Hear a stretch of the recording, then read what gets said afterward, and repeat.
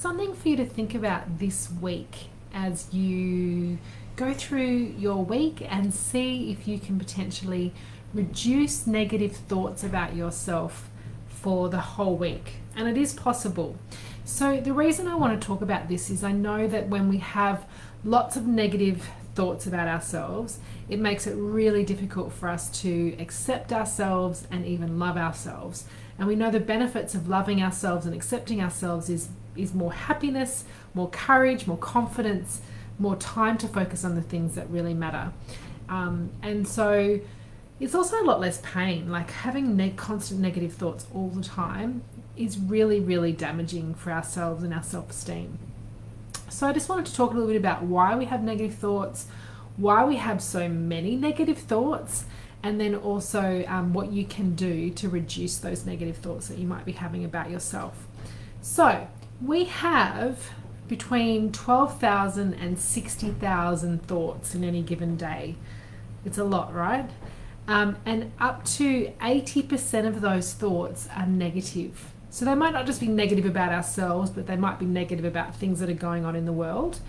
But a lot of those are negative thoughts about ourselves.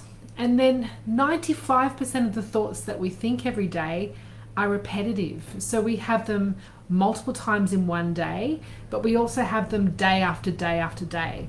And when we're having those kind of negative thoughts regularly, we start to believe that they're true, because if we're thinking them and we're thinking them a lot, then it must be true.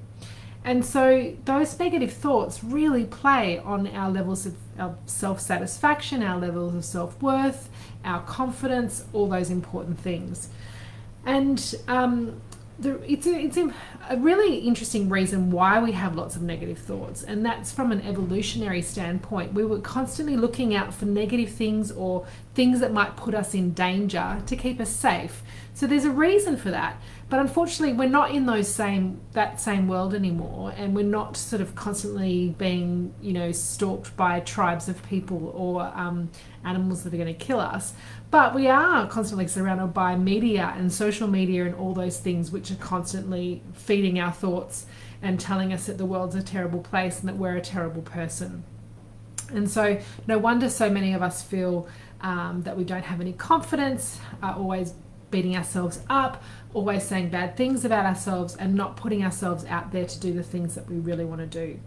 So I just want to talk about a little hack, and it takes just a few minutes a day, that can really change the way we think about ourselves and really change that pattern of negative self-talk that most of us have. And I'm not saying that you'll get rid of it forever, because we're hardwired to have the negative thoughts, but I want you to start to become aware of the thoughts that you're having, and also see that you can change them and not have them as much as you have been having them so far. So what I want you to start doing is looking for evidence that your negative thoughts are wrong. So the first thing you really need to do is start to focus on what are the negative thoughts that I have. And most people, it sort of comes down to one thing, which is I am unlovable, or I'm not good enough, or I always stuff things up. So that kind of thing is what our negative thoughts are. So it might be that something has happened, out in the world that makes us feel bad. But if we get down to the hub of the negative thoughts, it's something like, I'm not good enough, I always stuff things up, I'm not as good as everybody else, I'm not lovable. So think about what those negative thoughts that you have are, and I know that can be a little bit painful, but the only way we're going to change the way we think about ourselves is to notice it and to make a difference and to change that. So notice what that negative thought is. So for me, quite often it's I'm not good enough. That's what usually comes up for me if something's gone wrong in my life, or if I'm not doing enough self-care, or if I'm really tired, or that kind of thing. I start to think, oh, I'm just not good. I'm not good at stuff. I'm always stuffing up. So I'm not good enough. And then I want to start to find evidence to prove that that's wrong. So even if I've made a mistake, or I've hurt someone, or I've done something that I'm not proud of, and that brings up those feelings of I'm not good enough, maybe I'm not good enough in that particular moment in time, but there's lots of other ways that I have been good enough So you start to prove to yourself that you are good enough. So maybe if you stuff something up at work, you can start to go, but I am good enough because I have an amazing family, or I am good enough because I did finish high school, or I am good enough because I had enough money to buy gifts to my family over Christmas. And start to find even small little things that really start to prove that you are good enough or that you are lovable.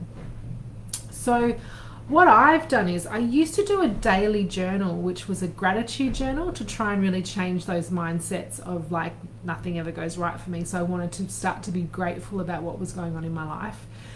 But I have changed that recently. So I like to use a passion planner, but you can use any kind of diary or you can even write it down as a list, the things to prove that there's evidence to prove that you are good enough. And instead of writing things that I'm grateful for, I now write down every day something that I've done that's helped me have a great experience.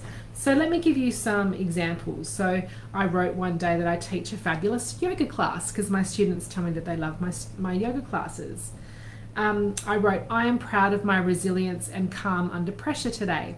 So I'm not saying that nothing bad goes wrong, but I'm proud of the fact that I'm resilient and I continue to keep going even if I've had a bad day or a bad few days.